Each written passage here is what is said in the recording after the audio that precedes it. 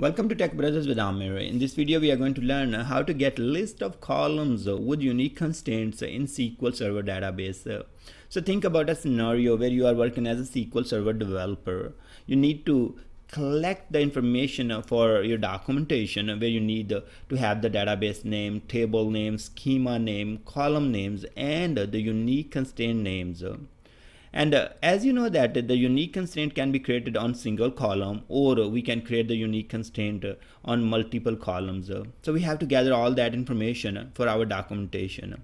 And we need to use some system objects such as the system views or system tables to gather this information. Open SSMS and go to TechBrothersIT database. We have tables here, and then we have columns on which the unique constraints are created.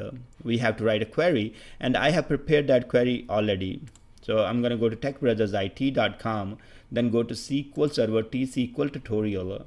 And then I will go further down, chapter 6. I have heading for unique constraints. Here on the number 4th, how to get a list of the columns with unique constraint in SQL Server database. Click there and you will find a big query. I know that I haven't taught you about the common table expressions yet. I haven't taught you about joins as well. So I have not taught you about the stuff function and group by. So there are a lot of things I need to teach you in the next chapters. But as I'm teaching the subject or teaching this unique constraint topic, I need to have this query somewhere and give it to you so you understand like how to gather that information. I will explain all those topics in the later chapters.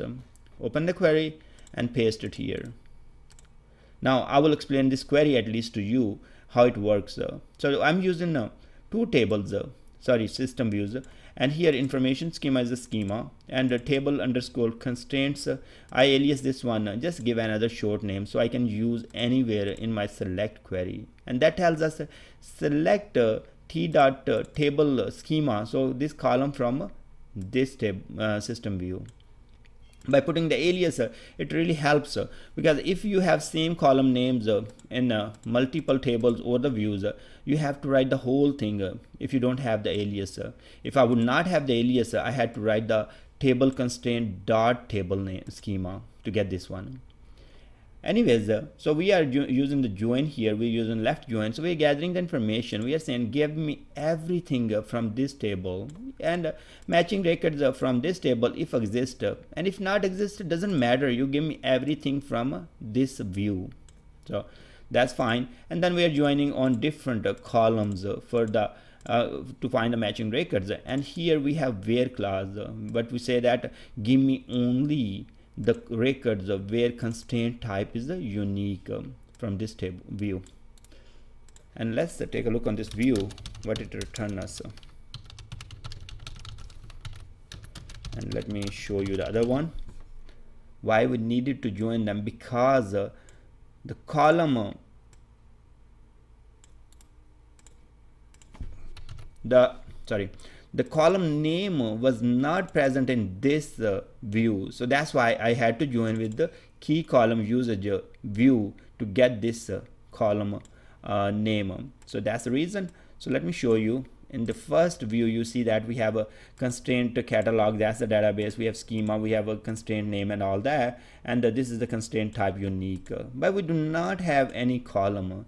We need to get the column names, and that's why where I use information schema dot key column usage.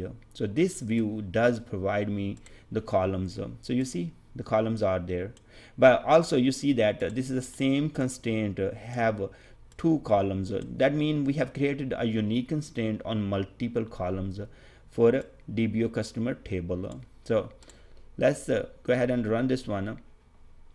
This inner query with common table expression. So common table expression, think about it, take the records and put into the memory, and that's where we can further use that record set in our query. Here, if I run this inner query, this is how you can run. If you have written common table expressions, you can run the inner part of the query and ignore this part and the rest of the select. So once you run this select, you will see we have a table name, table schema, table name, and column names, and unique constraint, and it is type of unique. Now, if you notice that we have customer table and DBA schema, there are two columns, and we are interested to show the first name comma the last name in the same row.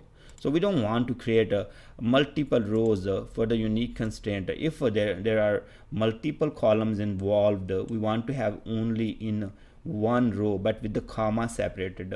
So that's why first I created this temporary result set by using common table expression. Then I closed it. Then I used the select query, and you see that I select table schema, table name, unique constraint, constraint type, and here is I use stuff function and with XML. So I created the XML string, and then there was a comma. That's how I was kind of separating them, and then with the stuff I removed that. So you can see that 1,1. That's how I remove with the blank with no space, and then this created the unique constraint. So I'm creating a new column that will have the comma separated list of the values from multiple rows.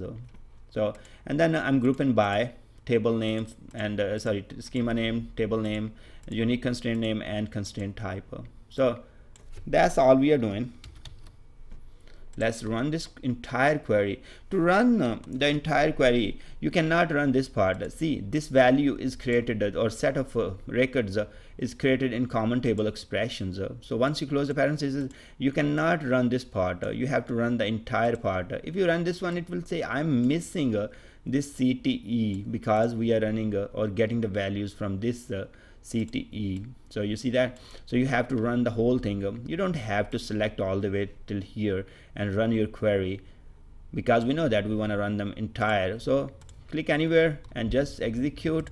Once you execute, you will see now we have 2 rows. Before we had 3 rows, and these row, each one was a different row, like first name and last name was separate rows. And here now we are concatenating them in one value and creating a single row from multiple rows. So you see that we can create let's say if we have multiple rows, you can always concatenate the values by using for XML path and with the stuff function. So this part of the query can be used to concatenate the values. So if you have column values, list of the column values, you want to show them as a comma separated in single row, you can do that. And now our query is returning as table schema, table name, unique constraint name, constraint type, and list of the columns.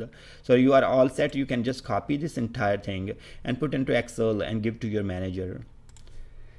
That's all in this part. I don't want to spend a whole lot of time, but I hope you get familiar with the system views, how to use system views to gather the information, how to concatenate rows into columns by using for XML path and stuff function together. And you also learn how to use common table expressions, like where you select or use some select query to create a result set, and further you can use that result set as simple like a table. So we created this entire result set in a memory, and then we use that one in this select query. So you can see that this one, the records are coming from this common table expression, and this selector we have written. Thanks very much for watching this video, and I will see you guys in the next video. And don't feel like I'm trying to skip the things. I want to go in a sequence. If I start doing the common table expression, group by, and all that in this video, that's not the way I want it. I want to create a list where you can follow step by step. So learn it, implement it, and then further in chapter you will be able to write these all TSQL things by yourself. Thanks.